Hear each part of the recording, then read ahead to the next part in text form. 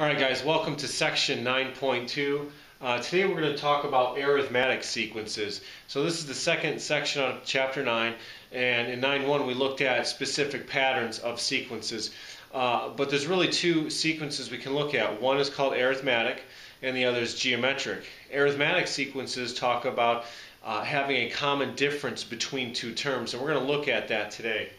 So your essential understanding out of section 9.2, in an arithmetic sequence, the difference between consecutive terms is constant, meaning it's the same.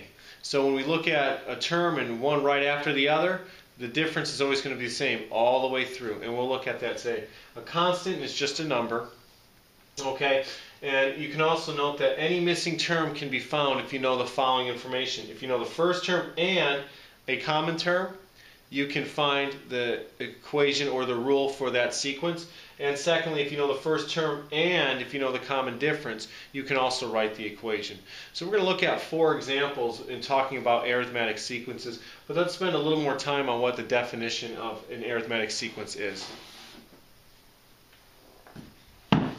Okay, an arithmetic sequence, it's a sequence, okay, so it's a list of numbers, but there's something special about those list of numbers. So an arithmetic sequence with a starting value of A and a common difference D is a sequence of the form A, comma, A plus D, A plus 2D, etc., and it keeps going on. A plus 2D plus A plus 3D.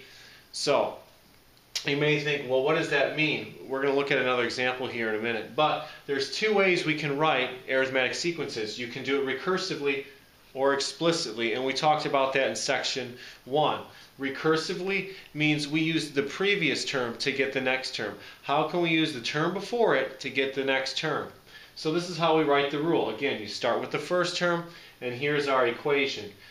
Whatever term we want is equal to the previous term plus the common difference D, and here n has to be greater than 1.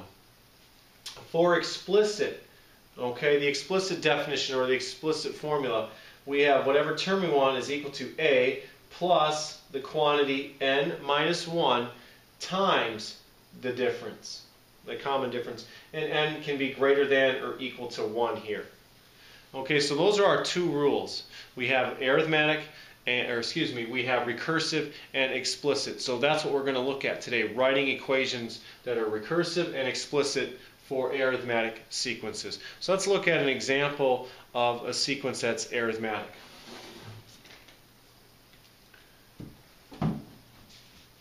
Problem number 1, determine if each sequence is arithmetic.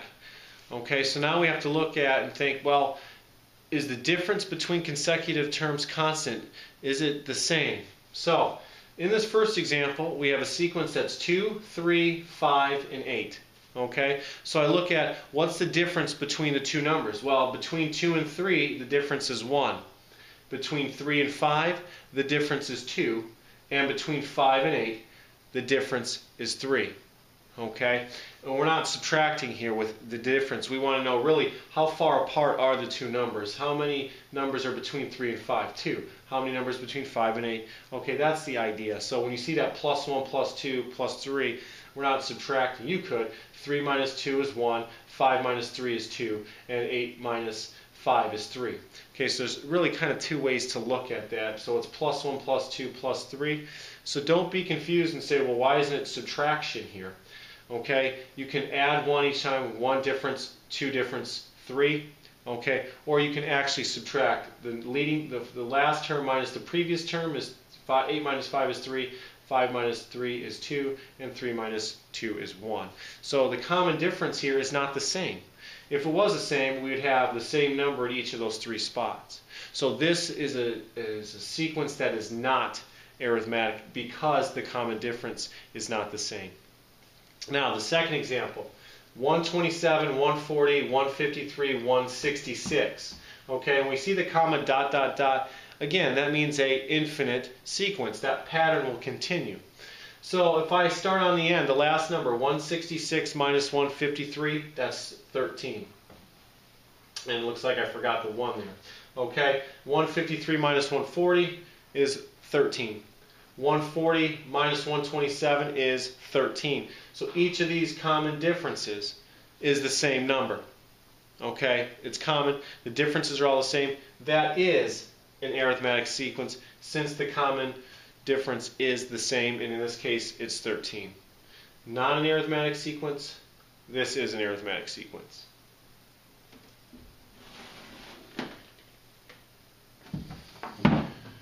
Okay, problem number 2. Let's write an explicit and a recursive formula for the following sequence. So we're doing two things in this slide. Okay, our sequence is 0, 6, 12, 18, and 24, a finite sequence. There's no comma, dot, dot, dot. So this is finite sequence. So let's start with recursive formula.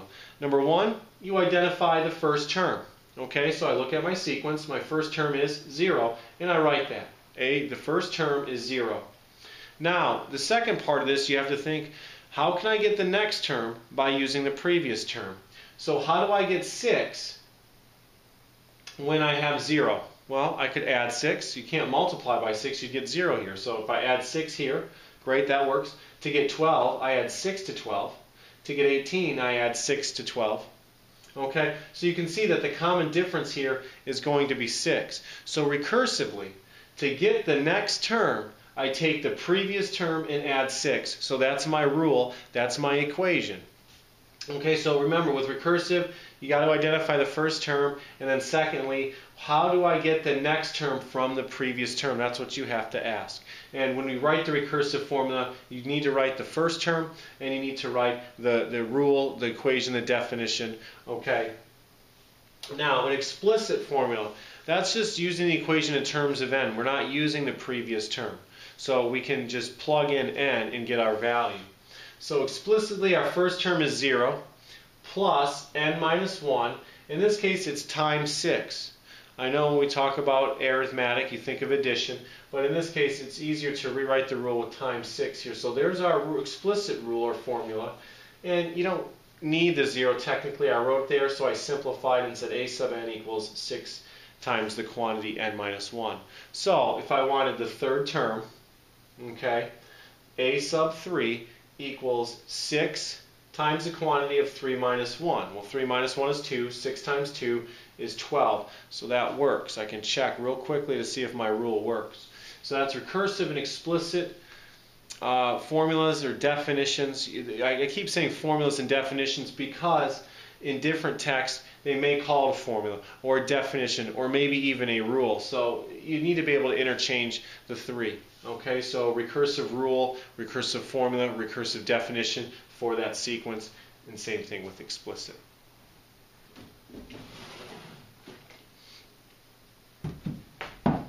All right, in our third problem, we're going to look at finding the 43rd term of this sequence. Now, if we're trying to find the 43rd term, we really have two options. You have recursive, you could write a rule for that, or you could use explicit. Okay? Now, if I need the 43rd term, I'm not going to use recursive because I would need the 42nd term in order to find the 43rd term, and that's just too long. Too much work. Okay, so we're going to actually define this explicitly, and here we can't really see it, but that says a sub n. Looks like it got caught on the board a little bit. So we have a sub n equals a sub 1 plus n minus the quantity n minus 1 times d. So there's the standard definition for this sequence. Now, I have to know what my common difference is and what my first term is. First term is 1.3. I'm checking to see if the common difference is the same. If it is, we know this sequence is arithmetic, and it is. 1.4 minus 1.3 is a tenth. 1.5 minus 1.4 is a tenth. 1.6 minus 1.5 is also a tenth. So there's my common difference. So I know that the d value is going to be 0.1. So I substitute d in, and I also substitute 1.3 in, my first term and my common difference. But I want the 43rd term. So a sub 43, n is 43. The 43rd term, the nth term. So 43 now equals 1.3. So wherever we see n, we're going to plug in 43. And we do. So 42 times a tenth plus a third, and that equals 5.5. Okay? And we've got one more example to finish up here with arithmetic sequences. Find the missing term. Okay. In this case, we're going to use the arithmetic mean. When you find the missing term, 1 space, blank, and 2. We're missing the value in between, in the middle of these two, somewhere. Okay. Now, to do that, we're going to take arithmetic mean, which is adding your two terms up and dividing by 2. You might say, well, that sounds like average. It is. It's an average. So negative 6 plus 2 divided by 2 equals negative 2. So that missing term is negative 2. Okay? So that is arithmetic sequences. Okay? Arithmetic sequences have a common difference that's all the same. You can add a number to a term to get the next term. Later on, we're going to talk about geometric sequences where it's no longer a common ratio or common difference. It's a common ratio, and we don't add to get to the next term. We actually multiply. So we'll see you for the next lecture on 9.3. Thanks.